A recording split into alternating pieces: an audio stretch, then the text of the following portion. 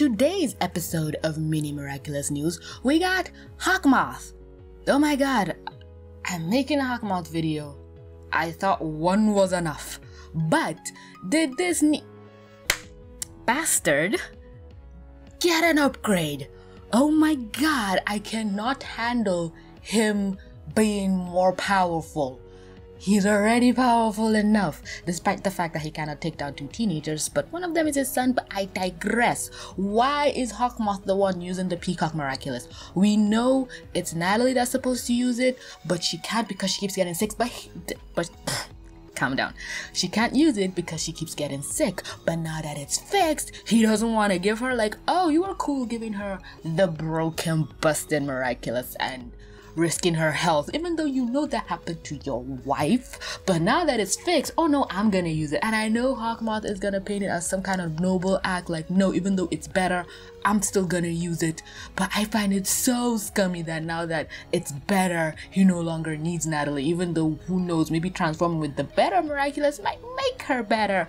And I think it was implied that using more than one Miraculous is taxing on your health, but Hawkmoth is an adult, so he can use it. And we also know he has access to the, I was gonna say miracle book, the book thing, so he knows how to unify.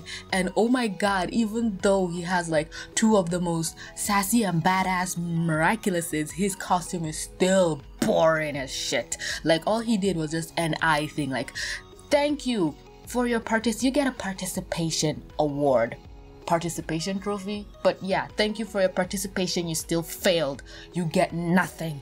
This is boring and I hate you and I can't wait for you to lose or die, whichever comes first. I'm more than happy with the idea that Natalie and the gorilla will adopt Adrian and become a happy family, but I'm still hopeful that what was Adrian's mom's name again? I'm still hopeful that she wakes up from her coma thing. Who knows, maybe if Gabriel puts the Miraculous now fixed on top of her, that will fix her. But whatever, I hate this, I hate him. Get me out of this video, I'm tired.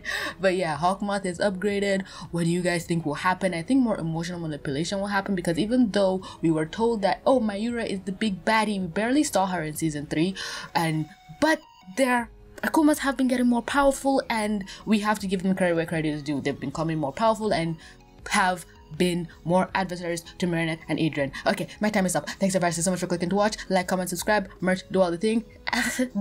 And but with that being said, this is TVC. Mwah! Signing out.